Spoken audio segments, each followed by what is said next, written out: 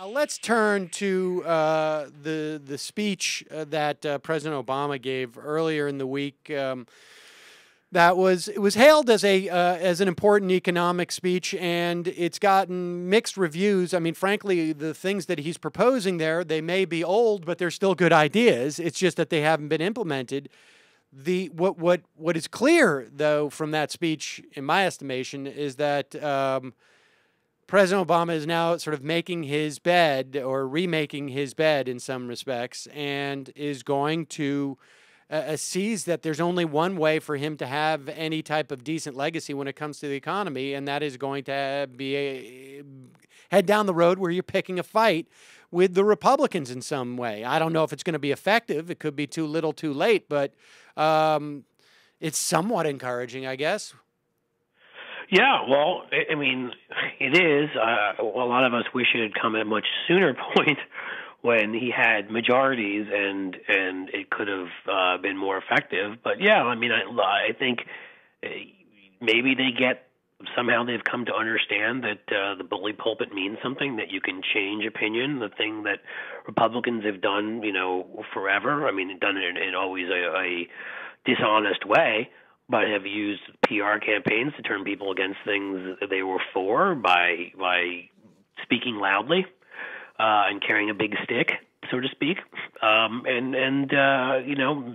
the Obama people get now that you need to make an argument. I mean, the problem is from the beginning, a lot of this stuff has been made within the framework of what the right wants. Yeah. Which is anything you do has to be deficit neutral, and you always have to be cutting spending because spending we're still admitting is bad. I mean, some of that's changed, but instead of forcefully standing up and pointing out all the terrific programs that government has invested in over the years and reminding people that government spending is a necessary aspect of making some of these terrific results and terrific programs work, and how society used to work when we did that, So it's definitely better, but I'll give him credit for that. I do worry in terms of, it is too little, too late. I mean, I guess with this crew at this point, I'm really not sure what you can do. Yeah, I mean, I think, part of it is just sort of, I guess, maybe just, I don't know. I mean, it's, there's going to be a big battle come September when it's budget time and when it's debt ceiling time.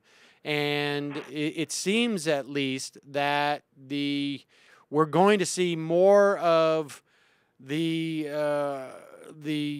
what we saw the last debt ceiling fight, which I guess was now, about a year ago, I think, and less of what we saw than from 2 years ago. In other words, we won't get a sequester. We're just going to get. We just don't believe that you guys are going to try and renege on the country's commitment to pay off its bills. And right,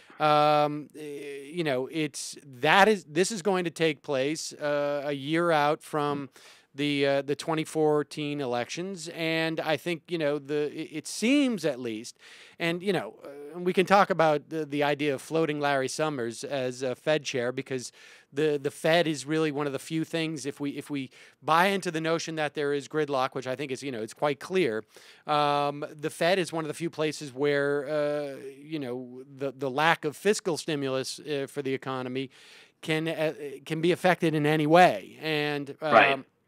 And so, there's sort of a give with one hand, take away with the other, the idea of Larry Summers in some respects, and particularly when you're talking about regulation. We spoke to David Dayen about the Larry Summers on this point, but there's... Sure, he said nice things. Yeah, yes. Well, I mean, Larry Summers will come in, he'll hire a couple of broads to work under him, see if they can understand the math. Exactly. Larry Summers, famous for saying, when he was president of Harvard, he sort of famously said that women just aren't very good with math. Is that what it was? Yeah, we should guide them in other directions. Yes. Where they're more talented. Yes. Like cheerleading and stuff. So hopefully the White House is getting the message that there's just no value in attempting to appoint Larry Summers.